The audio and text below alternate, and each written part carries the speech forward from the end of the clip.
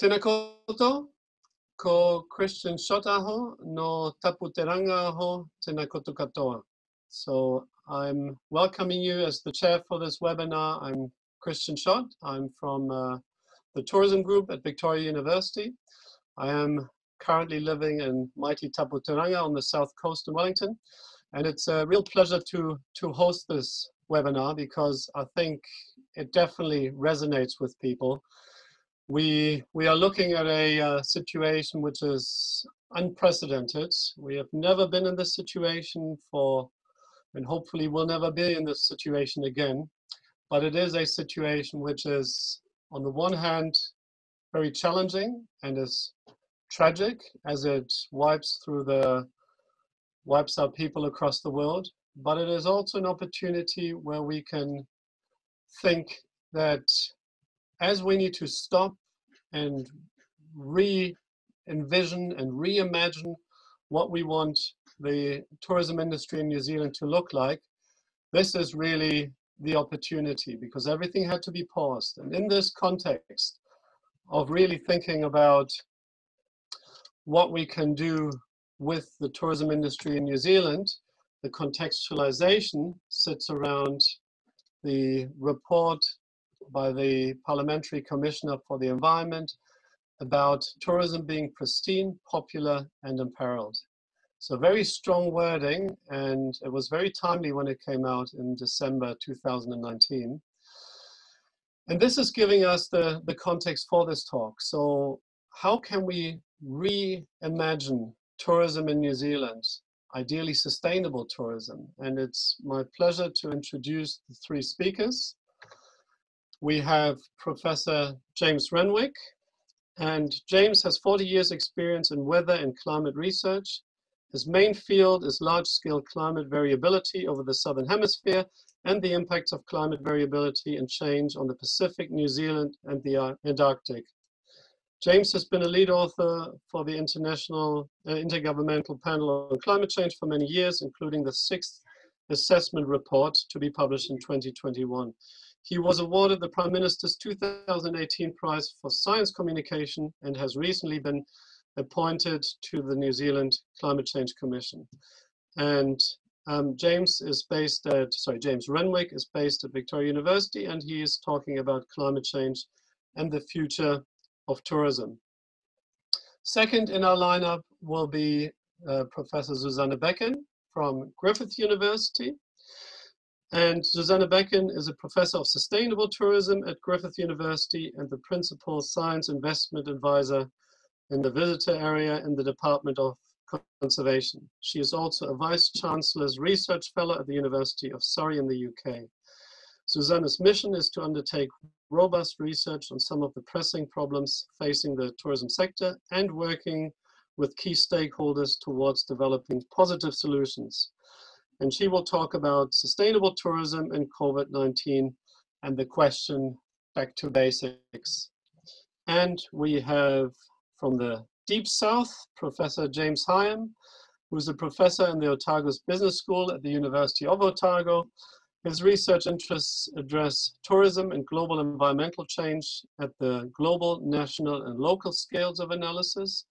And in pragmatic terms, his working hypothesis is that the COVID-19 recovery pathway must lead towards the climate-safe and resilient tourism system that we need and want. And he will be talking about a global prototype building a 21st century post-COVID tourism system. So I think you will all agree that these three people are truly experts in their field, and they bring very nice and enriching and diverse perspectives. And before we ask James Renwick to kick us off, I would just like to remind people that there is no opportunity to throw questions into the panelists' talks, but instead to please use the Q&A function where you can post your questions and they can also be upvoted. And at the end of the three presentations, we will take the opportunity to go through a Q&A where we will target the questions at the appropriate speaker or put it out for everyone. Okay, so thank you very much for giving me an opportunity to introduce everyone. And I hand over to James Renwick with Climate Change and the Future of Tourism. Thank you very much, Christian. Kia ora koutou. Thanks to Victoria University Wellington Business for hosting this event today. I think it's really great. So I guess you might say I'm the bad cop. I'm giving some of the bad news in a way up front. So as you can see, my title there, Climate Change and the Future of Tourism. And my goal here is just to put a few things on the table about where we're at with climate change, what the future may hold, and what are some of the implications, not just for tourism, but really for global society, domestic society, and how we live our lives in future. So if we could have the next slide, please. So one of my favorite pictures here, this is a graph of carbon dioxide concentration in the atmosphere over the last 13,000 years. The reason I show this graph, it's mostly comes from ice cores in Antarctica, because we only have a record from the atmosphere of the last 60 years or so. But the climate system and the carbon cycle on Earth operates on this kind of timescale. 10,000 years is quite fast for a rise in carbon dioxide, like we've seen in the last couple of 100 years, of nearly a 50% increase on the pre-industrial level. And this stuff warms the atmosphere. You put more carbon dioxide in the air and the surface of the Earth gets warmer. That's a bit of basic physics. So we've bumped all this carbon dioxide into the air, and unless we find ways to remove it through some new technology, it will be there for thousands of years. So we have already changed the climate significantly, and if we don't stop adding to the problem like this, we are going to see significantly more climate change in the fairly near future. So just click, please. So we've had this rise in carbon dioxide since the start of the Industrial Revolution, nearly 300 years ago. The first half of that rise took about 230 years, and the second half of the rise, just click again, has taken only 30 years. So in the time that the Intergovernmental Panel on Climate Change has been doing its work, we've actually doubled the size of the problem. So while there's been a lot of talk about action, there hasn't actually been any action yet. And we're now at a point where there's more carbon dioxide in the air than there has been for several million years. So this is a pretty, again, another unprecedented situation for humanity. And if we keep going the way we are now with the amount we put into the atmosphere, and you click, we'll find that in 10 years, we will have locked in 1.5 degrees of warming, which is the threshold of the Zero Carbon Act. This is the limit we're not supposed to go beyond, or the Paris Agreement really talks about 2 degrees of warming, somewhere between 1.5 and 2. And if you click again, that 2 degrees of warming at the present rates will be there, or be very close to it within 20 years. And final click on this slide, in 40 years we'll be at 3 degrees of warming. And those sorts of levels of warming, we're talking about seriously dangerous changes to the climate in terms of how humanity operates. So we just go to the next slide. So these are the kind of things we're talking about with climate change. So high temperature extremes, heat waves, droughts, big risks around food security, so crop failure, and also water availability issues. As the sea levels rise, because the water's warmer partly, we get more and more coastal erosion and damage to coastal infrastructure. Warmer temperatures and drier soils lead to greater increase in the risk of fires. The photograph there is actually from the Port Hills in Christchurch a few years ago. And at the worst end of the scale, and I'm not saying this is going to happen in our neighbourhood necessarily, but that picture of the burning tank down in the bottom right there is from, it's taken in Syria a while ago. And the Syrian civil war was partly triggered by a very severe drought that occurred in that part of the Middle East over a number of years. And it's well known that the severity of that drought was increased by the climate change that we've already seen. So the more warming we get, the more of these kinds of things are likely to happen. And when you have problems with food security, and resource availability for large populations in places like Asia, let's say, you know, this can lead to major issues for human populations. Displacement because of sea level rise or inability for populations to feed themselves are going to be potentially, at least, really damaging to society and really damaging to the global economy. So if we go to the next slide, the World Economic Forum thinks about all this stuff on a regular basis. They put out a global risk report every year. You can look it up online. And one of the graphics they have is this one I show here. They have a two-dimensional plot of the likelihood of different risks. This is risks to the global economy, and then the impact, that's the vertical scale. And you can see from this year's report in the top right corner, these are the things that are most likely and most dangerous. The very top one is failure to act on climate change, plus extreme weather and biodiversity loss. All three of these are tied together. And according to the World Economic Forum, which is a bunch of central bankers from around the world mostly, they're saying that these are the biggest risks to the global economy. Water crises are in there too. And over towards the left-hand side, we've got infectious diseases. So the pandemic we're experiencing right now certainly is up there in terms of impact on the global economy. But in terms of, you know, looking to the future, we may well see another outbreak down the track, but climate change is happening right now and is ongoing. So it's considered to be far more likely to affect the global economy than another pandemic.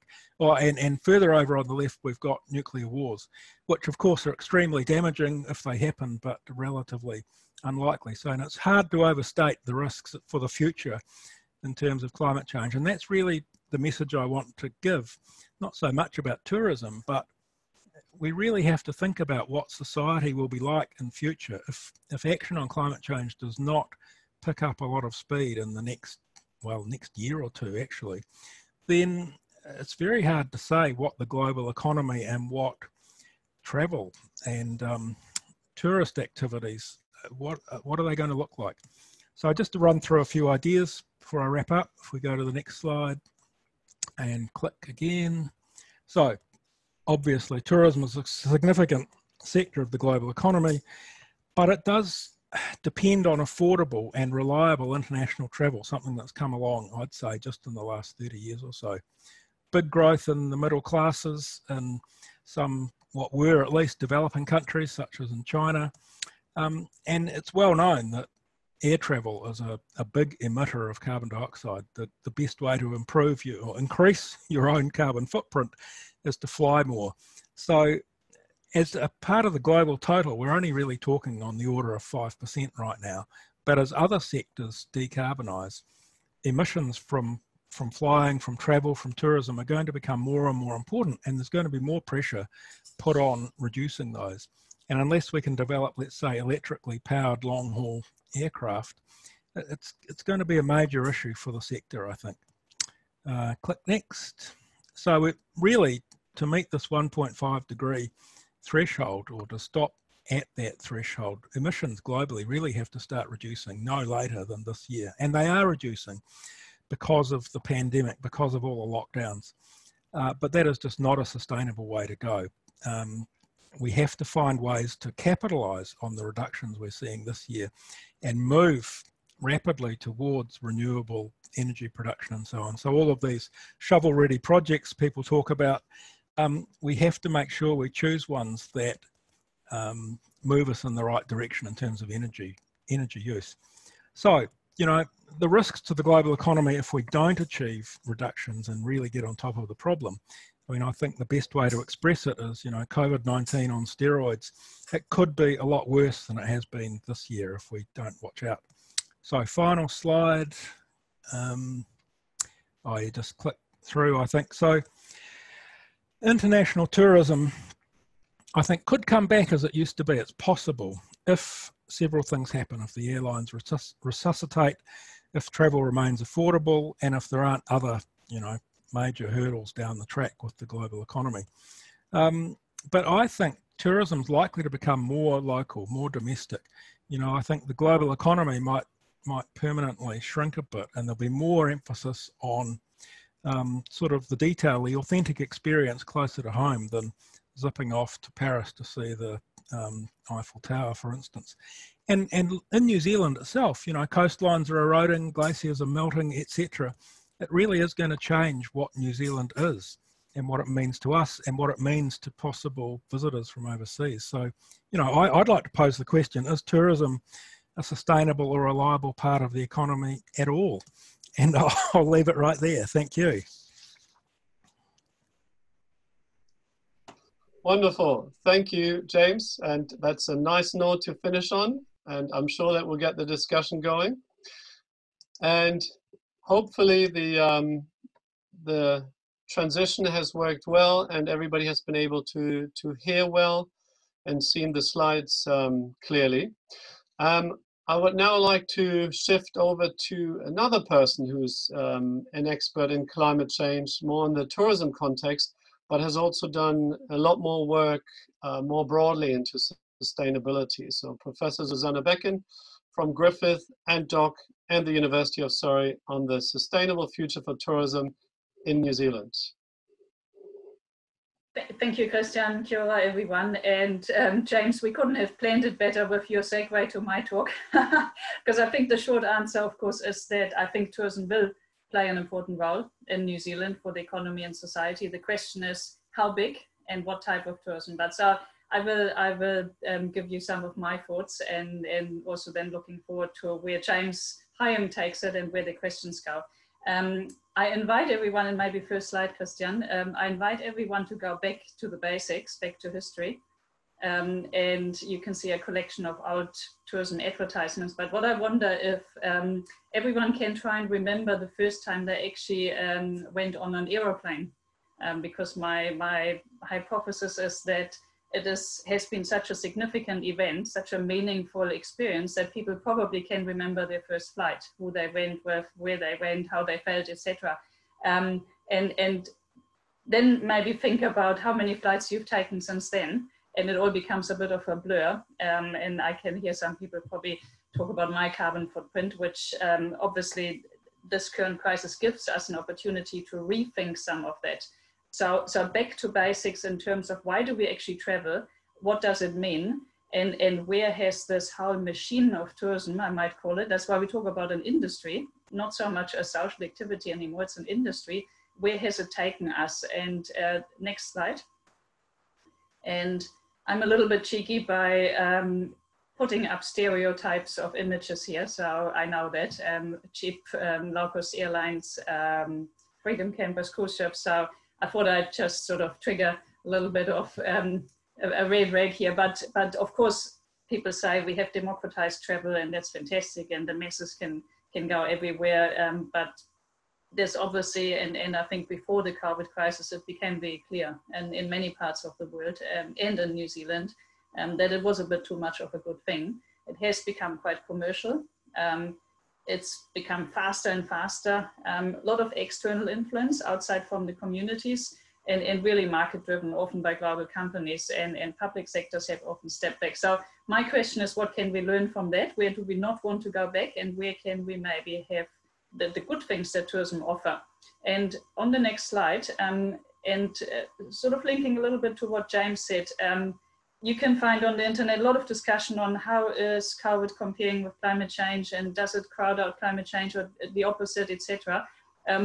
I try to take a positive spin here to say, okay, it's a huge opportunity. In some ways, I would actually say it's a rehearsal, because if you looked at James's slides, the climate crisis is potentially, well, in fact, it is much bigger because it will literally affect everything and everyone, and not just particular groups and industries, but it will change the whole planet. So it is bigger. We need to make sure we learn from this. The good thing, I think, it shows people understand that everything is connected, and also everyone's washing hands has an impact. So don't say in the future when you jump in the car, oh, it doesn't make a difference. Everything helps. The chart on the right-hand side is really interesting because it shows forecasts of where the CO2 emissions for this year are, probably 4 to 7% lower. And that's the kind of annual reductions we would need to see year on year And you can just now think about, oh my God, how hard was that? Hopefully it will happen in a more planned way, but there will obviously be significant change. I just put a few points down there from the recent budget in New Zealand that go a little bit in that direction to make sure recovery is sort of green, but there could probably be a bit more on the climate fund, but there's money left. So here's my hope. Next slide. I thought before we talk about the future, let's have a quick look at where tourism in New Zealand was at, so some diagnostics. And while we're definitely not Bali or the Costa Brava, I think New Zealand has seen the start of mass tourism where in some ways there's been diminishing returns on more and more volume. So it has become volume driven. You can see the arrivals here, and then next you can see the spending, which even though we try to get high spending visits, it has actually stagnated. And if you think again, you see just the 2009 value, which is inflation adjusted. So in real terms, we've actually gone downhill in terms of spending. Next. We've also seen a reduction in jobs per 1,000 arrivals. And some people might say that's a great thing because it's called labor productivity. So we've rationalized the right workforce. But is that a good goal? And the last one, Christian, is the value add that has been created by tourism in every dollar spent. And again, it has stayed stagnant. I checked Australia, we're actually better than Australia. So that gave me a bit of joy, but it hasn't increased. And that's really probably what we want to drive. Next one. Okay, so really briefly, before I give a bit more detail, what should the future look like? I think, and James made it really clear, it has to be low carbon, because otherwise the future isn't very great. It has to be circular economy, because we just cannot afford to waste resources. It has to come from bottom up with the communities having a say and many voices being represented. Nature has to sit at the table, and New Zealand has a great precedent with the Whanganui River having legal status. So that's already really leading. And we have to move from this industrial extractive model to a more regenerative one. Next. So now I'm borrowing from the PCE report that was mentioned in the introduction, and this little equation, which I find actually quite helpful. Essentially what the report argued was that the environmental pressure by tourism, and you can replace social or cultural as well, is a combination of the footprint of each activity, so the green box, what people choose to do, the yellow box, and how much volume we pump through the system. And I think the green one, in some ways we agree. So that's, for example, the efficiency of buildings or transport. So that's a matter of sort of efficiency programs or conservation. The politics starts, and that's why I put a circle around this is essentially the value versus volume debate. So what do people do, and how big a number of tourism would be a good one for New Zealand? And I think that's a little bit taking your question further, James, on is tourism playing, what role of tourism do we want in New Zealand? And that inevitably links to volumes. And if we arrive at a point where we get actually increasing returns on either decreasing or stable volumes, I think we'd be in a very good place. And to qualify what return means, I think we're talking value or values. So dollar might be one value add, regional development, contribution to well-being, to heritage, etc. So I think that's really important. And then, so my first question, slightly provocative, would be in the next 12 months, we've got the chance to really find out where are the absolute low value segments that we do not want to regrow. And I've got two candidates for that. That might, if I had research dollars to give out, I would get a study into freedom camping and really investigate what's the value of it. And we might be surprised, and cruise ship tourists. So that'll be my two suggestions on that front. Next slide. Decarbonizing, obviously, I think that's because that is the big crisis looming, and we have legislation, and tourism will have to form part of that. So we got to do something about it. And I try to sort of simplify it into shift, replace, reduce. And for example, for aviation, and it's happening in Europe, shifting, for example, well, away from aviation onto land transport. So both Germany, France, investigate or invest now into rail away from air. We can obviously do that here in New Zealand. there's an electrification of land transport happening. We can look at replacing the fossil fuel, and we all know aviation is the hardest, but there is work underway on electric aircraft for short haul or synthetic fuel for longer haul. There's a cost element to that, and again, a volume, but in theory, that's something I think New Zealand as an island, we need to invest in. Or if that doesn't work, reduce volumes. And just to show you that my analogy of back to those basics works for accommodation, move away from air conditioning, get a ceiling fan, or if that's still too much, open the window. So that's kind of the logic. So I just want to conclude with my final slide, the beacon of hope. And I think this is a beacon for hope, not only for New Zealand, but I think the role we play in the moment in the world as a country that seems to get a few things right and has the right ingredients on the table. And that's new economic thinking, new models that are being discussed in various parts of government, but also in the industry, actually in the tourism industry, around whether it's donut economics with planetary limits, whether it's well-being, whether it's prosperity without growth, circular economy, all of those different ways of looking at what do we want out of an economy, and integrated. That's why I like this one very much. It's a Maori version of the donut, where we can actually integrate that Maori worldview that's already much more interconnected with economy, humans, nature, culture. It's all, of course, connected. We can't just cut out one or maximize one and then don't worry about the rest. Things are place-based. That's why I keep saying work with the communities. And I think we need to really drive innovation in tourism. And that could be technological, but also service delivery, experience, integrating culture, nature back into what we call not tourism industry, but maybe the phenomenon of travel. So I think that's where I leave it, Christian. And thank you, everyone. Perfect. Thank you very much, Susanne. That also makes a very nice transition to the next speaker. And clearly that donut is something to ponder. Maybe we can revisit it in a bit more detail during the Q&A to have some time to look at it in a bit more detail.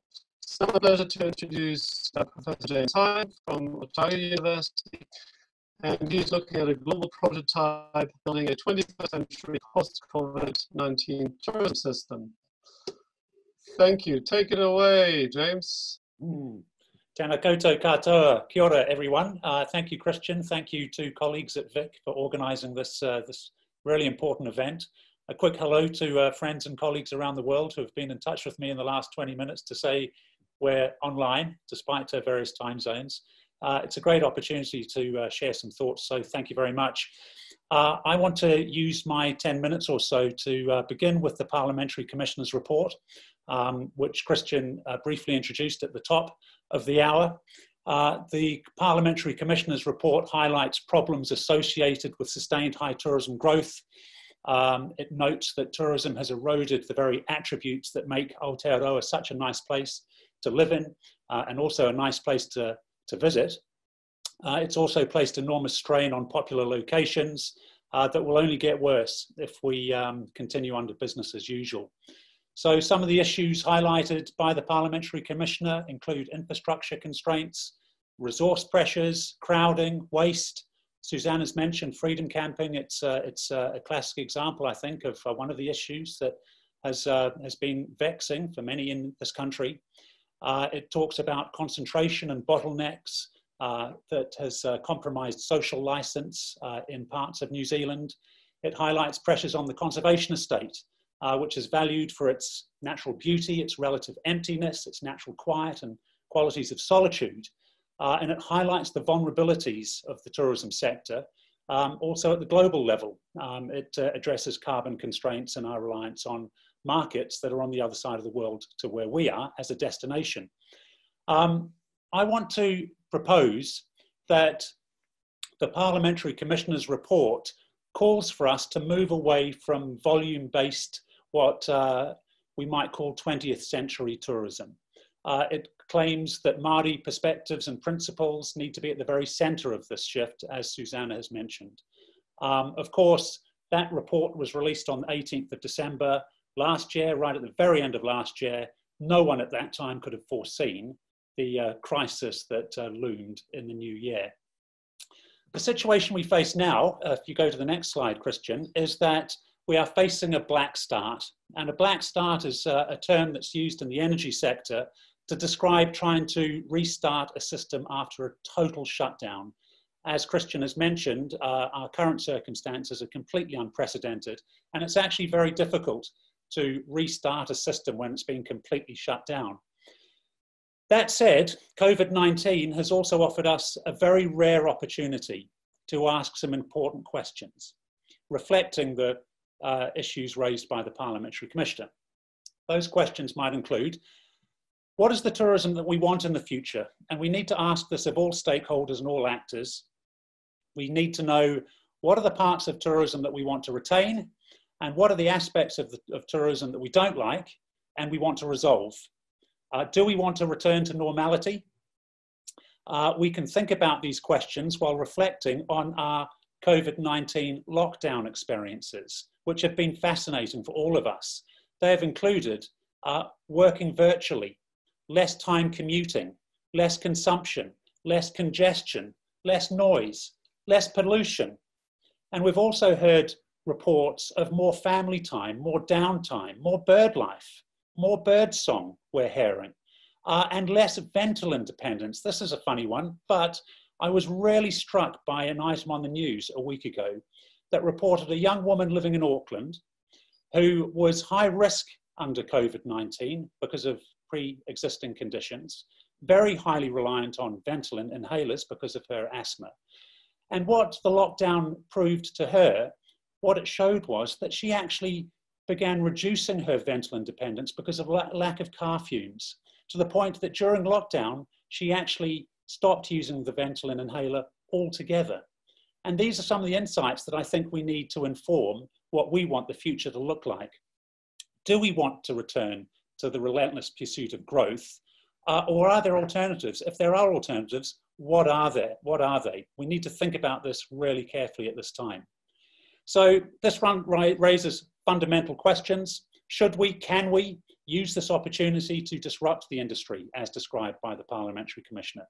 There are probably two schools of thought. And if you are looking at the slide with the WTO and the WTTC, they represent a school of thought, which is that we need to recover as quickly as possible. And these organizations focus very much on people, on saving jobs, on restoring traveller confidence, on recovering quickly and returning to growth in tourism. The alternative school of thought, a more critical perspective, as we are addressing here and now, is how can we reimagine the future of tourism? I think the opportunity exists in New Zealand for us to not only lead the world in terms of our management of the COVID-19 pandemic, but also to lead the recovery from the crisis in terms of perhaps the Trans-Tasman bubble, reopening our borders. We may be one of the first in the world to restore safe travel, but we might also lead the world in terms of rebuilding tourism for the future. And I now want to think about that because 20th century tourism has been based on moving very long distances, very quickly, for very short durations, high carbon transport dependent, low value, high impact. Susanna has already addressed this. We need to rebuild the sort of tourism that we've actually been talking about for a long time. And I want to think a little bit about 21st century tourism. We're actually already 2 decades into the 21st century, so we better get on with it. Precious time has been lost, but 21st century tourism is going to be very different. It has to be climate safe, as James has said. We must decarbonize. It needs to be far more sustainable. We need to protect our environment, our cultures, our communities, our resources. And it also needs to be resilient. This will not be the last bioshock that we face. There will be other pandemics, there will be earthquakes, extreme weather events, and such like. We need to be prepared. And we need to rebuild tourism at a range of spatial scales. So, at the global scale, the Parliamentary Commissioner's report calls for attention to the global scale of tourism impacts. Climate change has been described as a pandemic in slow motion, but Susanne has alluded to this point. A paper was published in Nature Letters a couple of days ago titled How the Coronavirus Has Slashed Carbon Emissions.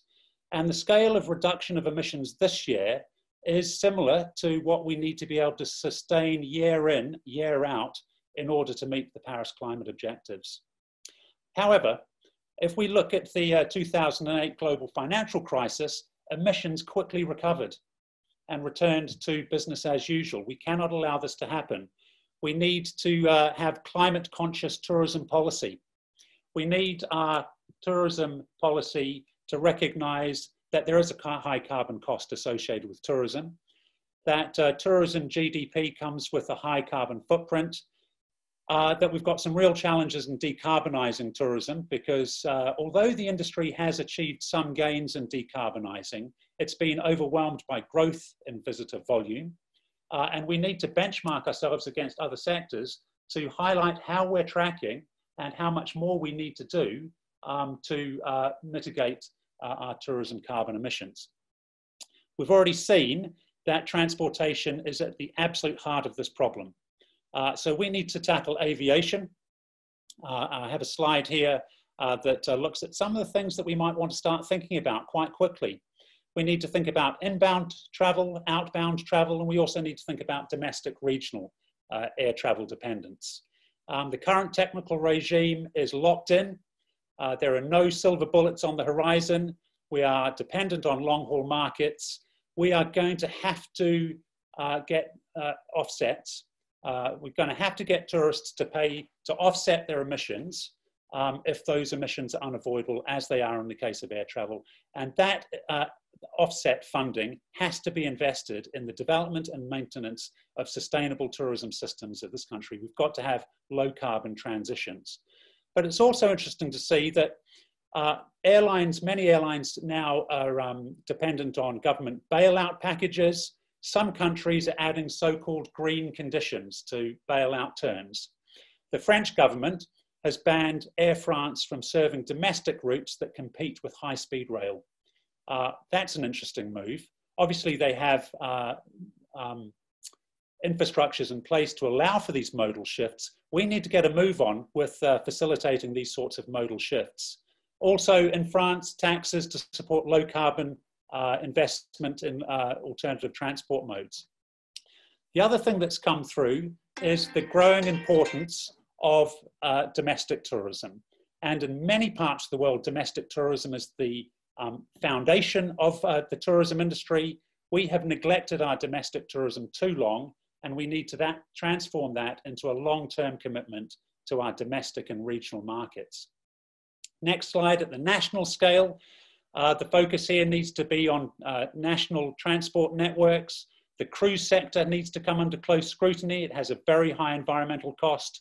We need to move from domestic flights and private vehicle use to invest in sustainable transport infrastructures within this country and to encourage businesses to innovate. Finally, the local level, we need resilient and regenerative tourism at the local level. The problem we have is that tourists in most cases don't pay for the resources that they consume, whether it's water or waste or infrastructure or solitude in the national parks. The burden typically falls on ratepayers. And some of the resources that tourists consume were actually never intended for them to consume at all, like going to quiet beaches that are now being overrun by tourists to see populations of wild animals. So we need businesses to innovate in regenerative tourism, and there are some great examples of this happening now. Businesses that engage in funding wildlife science, predator control, wildlife hospitals, plantings, beach cleanups, offsetting, donating to conservation causes, signing petitions, all sorts of ways that we can refocus on regenerative tourism, and we need to be thinking about that. My last slide summarizes the different scales at which we need to act to pursue 21st century tourism as I'm beginning to explain it. We need to think comprehensively about how we act at different scales of analysis to enact a new form of tourism. My final slide suggests that we have an opportunity for disruption. Historians argue that the 20th century actually began in 1914, which obviously is the date of the First World War, which swept away the old Victorian ways that had continued into the 20th century. I'd like to think that in future we might reflect that the 21st century of sustainable tourism began in 2020 with the COVID crisis. It's been said previously that it's only in crisis that we can produce real change. But as Milton Friedman said in 1982, when the crisis occurs, the actions that are taken depend on the ideas that are lying around at the time. So we need to stop talking perhaps so much about the problems. They're well rehearsed, we know them well. We need to make sure at this time that good ideas are available. And I'll finish by saying that the Parliamentary Commissioner will produce a second report with policy recommendations. And I would argue that there has never been a more timely and important report to make policy recommendations to government as to how we might tackle the issues that we face and move towards 21st century tourism. Kia ora, thank you very much. Wonderful, thank you very much, James. I didn't mind read James's thoughts. I did have a cheat sheet, but it may have been slightly out of touch when I changed the different slides, but hopefully that worked. I would love to be able to read James's mind, but I don't think it's going to happen. Okay, so now we shift over to the Q&A sessions. If you have additional questions, please add them to the Q&A. And I will hand over to Evie and Colette to read out the first question, please, and to direct it at the panelists. Wonderful. Thank you, Christian. We have some wonderful questions going over on the Q&A chat box, which you are able to continue to ask questions as we do this process, as Christian said. This first question I'm going to direct towards James Higham, as it touches on something you just talked about, and that's the idea of industry and government working together. You referenced that in your discussion on aviation and made reference to, for example, France. So your words, please, on how you see industry and government working together, please. Well, we've got a great track record in this country of industry and government working closely together, and that is continuing through the COVID crisis. The tourism industry, Aotearoa, leads the industry voice in this country, working closely with the key ministry, the Ministry of Business, Innovation and Employment, and obviously Tourism New Zealand faces some huge challenges at the moment to refocus from its extremely successful, historically very successful international marketing campaigns to focus on the domestic market. And there's an enormous challenge there because it's been neglected for a long time. And we're really starting from scratch in how we are going to go about marketing to domestic tourists. So there are lots of players in the tourism system. There are lots of actors. There are lots of stakeholders. I've named three of the key groups, obviously. But more broadly speaking, I think Susanne has alluded to this. We need communities involved. We need the public voice. We need the key players in the tourism system as very widely defined to be empowered to have a voice on what the future of tourism might hold. I don't know if that answers the question, but happy to speak more on that. I think it definitely adds some nice context.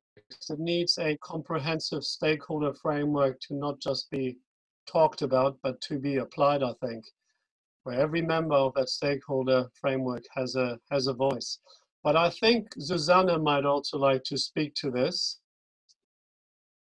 Yes, I was just thinking that, and also because I saw the original question, which did refer also to other countries, developing countries in particular, not only New Zealand, and I've worked in a number of also, for example, Pacific Islands. My impression is that sometimes the evidence-based is lacking, and I think even some of the questions here where, for example, how valuable is domestic tourism, how valuable is cruise ship tourism, where governments might develop certain policy because, and so this is not New Zealand, this is another place that I'm having in mind by saying there's external interests coming in, convincing government you need a big cruise ship terminal because it's good for you, and there's not enough data, evidence, insights into what that actually truly means in terms of value generated for the country. And so policies or things are permitted, often under the banner of aid projects, that actually ultimately undermine, I think, the future of the country potentially more. And that's because they weren't researched well. So that's, I think, about having really good evidence about the true benefit and cost of certain tourism developments. Thank you very much. Can I now shift over to a different focus, which is, what is Māori values proposition that could contribute to the future of sustainable tourism? And James Renwick is nodding. Would you like to start with this one? Sorry, you just cut out there, Christian. Did you direct this to me? No, James Renwick. Sorry. Thanks, Christian. Yeah, that's a really good question, and I think it's very pertinent. The whole the way we think about the environment really would benefit from taking a totally Mātauranga Māori viewpoint. It's really about living.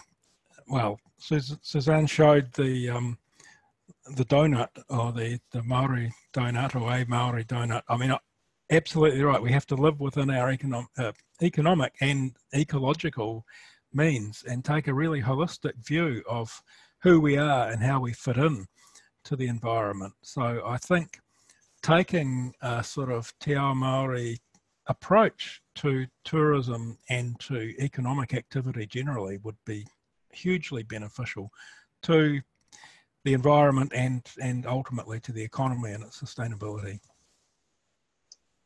Over to Susanne. Thank you, and I'm by no means an expert in this space, but my understanding is that the Māori view is obviously a much more balanced one, and we've obviously really prioritized the economic dimension in the past. And an interesting fact that I learned recently is that there's now a Māori word for external cost. This is a very Western term because we produce external costs. In the Māori world, there's no such thing, because whatever is an output becomes someone else's input. So I think there's a lot of guidance we can take from that. Excellent, thank you. And I can see that in the questions, one about economics is rising, which was just talked about. So let's address that one. Where does economic sustainability fit into the mix? Can I chuck this in James Higham direction? Sure. It's a really important question. You know, we're focusing a lot on non-economic factors that have become really front of mind and are really important. But tourism is, of course, also an economic activity. So it's a really important question. But when the question is raised, it kind of takes me back to James Renwick's presentation. Because if we don't get on top of climate change, then our economic prosperity in future will be lost. So the stakes are very high, and you know, I think certainly in the short and medium term there are going to be fewer tourists.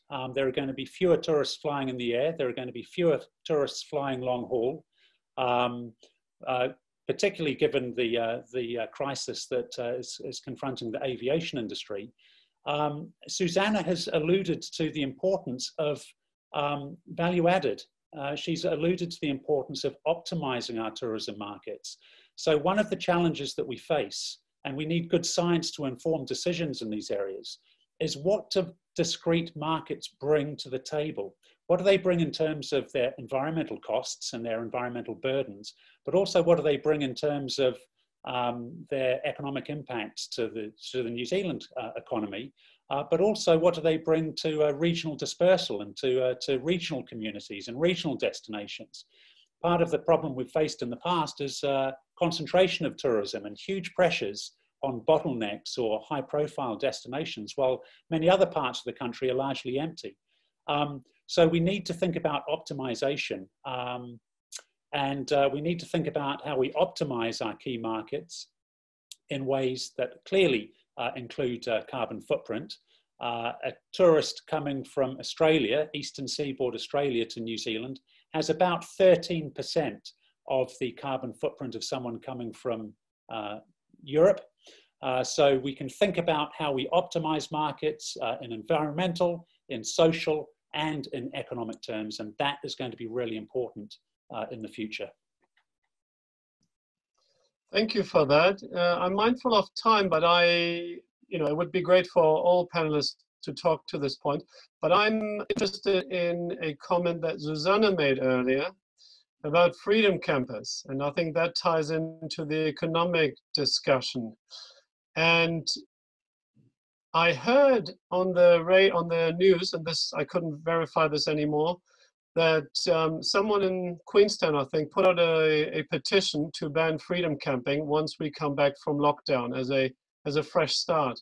And then I saw that the person withdrew it because she had received threats, and on the basis of that withdrew that petition. What does that mean about tourism in New Zealand, and what does that mean about how far these practices have established themselves and how many important stakeholders are involved? Basically, it was economically driven, the petitioner said.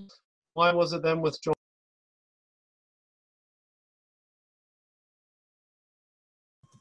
You just froze. You just froze for a moment. Did you want me to provide some thoughts? I thought Susanne would be excellent for this. Yes. Okay. So I think, what does this show? It's obviously, it shows that freedom camping is an extremely polarized political ball in New Zealand. That's number one. It confirms what I suggested earlier. We actually need some really good data on.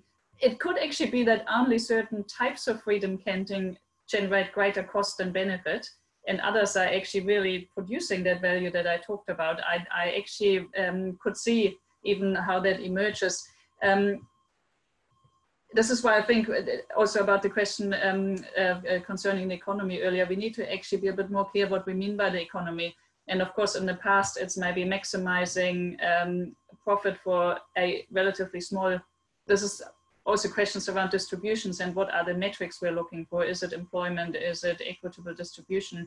And what are the models that even say with something like backpacking freedom camping, we can actually drive some of those economic outcomes by people, for example, engaging in activities that generate high employment in the regions, for example. So I guess what I'm saying, it's not quite as black and white as I maybe also try to make it up, but this is where we need to be quite clear on what is the value proposition of tourism, what's the policy goal, and how do we get there.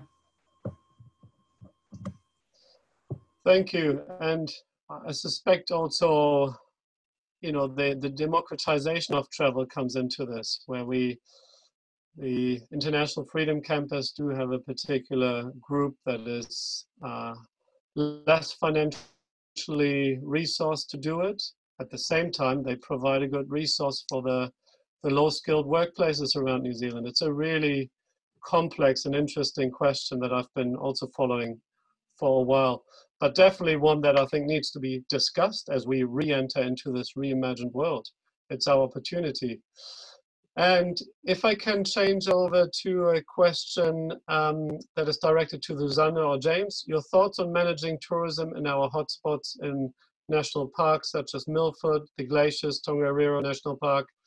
And Susanne had started answering that in the chat version. So I'll like to hand it over to James Higham to add his thoughts. Sure, thank you. And thanks for the question. It's an issue that's highlighted by the Parliamentary Commissioner. Our most natural and beautiful resources have come under enormous pressure. The Tongariro crossing is a classic example of this. My own sense is that we need stronger government and policy in all of these areas. We need to realise that demand can very easily overwhelm supply of such valuable experiences. And we need to manage those experiences very, very carefully to safeguard them. I've said previously that in many parts of the world, you pay to go into national parks. There are booking systems, there are user-pays systems, no one complains. I think when you go to beautiful national parks, it's worth paying a sum for the absolute privilege of doing so. I read a year or so ago, I may be corrected on this, that the Great Walks in New Zealand operated at a financial cost to the Department of Conservation, that the cost of actually developing and maintaining and providing those experiences on the Great Walks isn't recouped, even though we now have a tiered costing system for such experiences. It seems to me absolutely remarkable that the taxpayer would be effectively subsidising what is our absolute premier national park experiences in the Great Walks. So we need to think about how we meet the costs of providing these sorts of experiences, and how we meet the costs of maintaining the very resources that tourists use and consume when they're here. So those are some initial thoughts. I might just add really briefly, because both James and I mentioned the word innovation in our presentation, and this is where I think we can do with a bit of innovation. For example, working, I don't know if any of you have seen these pop-up hotels. I've seen them somewhere else in the world. So there are temporary structures that you could put up in a scenic spot, for example, for tourist accommodation, quite funky design. They could be operated by a third party. And for example, Department of Conservation works with them, leave no impact. So I think, and because we talked about economic opportunities, so here's an opportunity for an entrepreneur to come up with ideas of how we can use maybe conservation land in different ways that allow impact and generate economic activity. I think there's room for that. Thank you. And in response, this will be our final question, in response to a question about few suggestions for implementation issues. The question basically asks, is it going to be a best all the ideas that we previously had approach, or do we need to adopt a more nuanced approach, for example, to freedom camping and to cruise tourism? So the question itself, I think, is a bit too detailed to go into, but could each of you leave us with one core implementation suggestion that you could put to government that you think is going to be a core part of reimagining New Zealand post COVID-19? And please don't all just talk about climate change. Can we start with James Renwick, please? Certainly, and I won't mention those two words. So I think for me, and that graphic that Susanne showed before about the tourist numbers versus the tourist dollars tells a real story. I think we need to try and move towards a quality over quantity model where perhaps less people come to New Zealand, but they come for a really rich experience and for some depth in the experience they have. I can only imagine that tourism has become more superficial over time, more people travelling, but less of a meaningful experience, let's say. So I'd love to see some marketing effort coming from government agencies and business, selling the idea of New Zealand as a destination where you can really have a high quality experience. Thank you. And Susanne? Yeah, so here's an idea. So when you go to Bhutan, you actually have to hire a local guide. Now, I haven't been to Bhutan because I'm too scared to fly into that airport. But anyway, I would love to have a local guide. And so there's actually places in New Zealand where this is starting to happen with a representative of a local EV to generate employment, get the right stories, get people to take time. And I think, why not, certain types of tourism, whether it's cruise ships, add the value. They have to, when they come on shore, they have to have a guide. I don't know, that's just an idea. Excellent, thank you very much. And James Higham. Thank you, Christian. A couple of concluding thoughts to address this question. I think we've alluded to some of the open questions, some of the things that we need to know more about.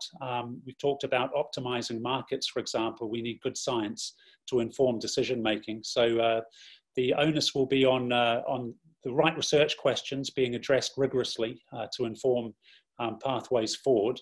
I actually think that forums like this, these sorts of webinars, are a fantastic opportunity to share ideas, to put forward the sorts of ideas that might need to be available to inform the future.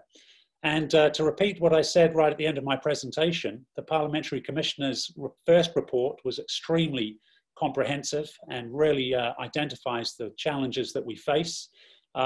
His second report to make policy recommendations to government, I think, will be a critically important pathway forward to the strong government and the policy initiatives that we need to create the new tourism that we want for the future. Excellent, thank you very much. I'm very mindful of time, and I'm mindful that people have to get on to other aspects of their lives. Unfortunately, we don't have time to address more of the Q&A questions, but I would just like to take the opportunity to firstly thank Abby and Kurt, who've been doing a lot of the preparation behind the scene, to thank Ian Yeoman, who's actually done a lot of the preparation of pulling this together and giving it a theme, and for inviting me to chair this. But I have to say I can't take much credit for much of what happened here. I just try to help bring it together. So thank you to Ian. And before I thank the speakers, also very quickly basically an advertisement for the upcoming webinars that try and continue in a similar lane, trying to bring together different perspectives, and they're on the 3rd June and the 10th and the 25th. And for details, just go to the Wellington University website or for some and events. As you can see, we are still called Victoria, but it's not in the URL. And then I would also like to thank our excellent presenters for sharing their expertise. Thank you to James Renwick, thank you to Susanne Becken, and to James Higham. And it was a pleasure to host the seminar. And that's all, folks. Well, thank you all.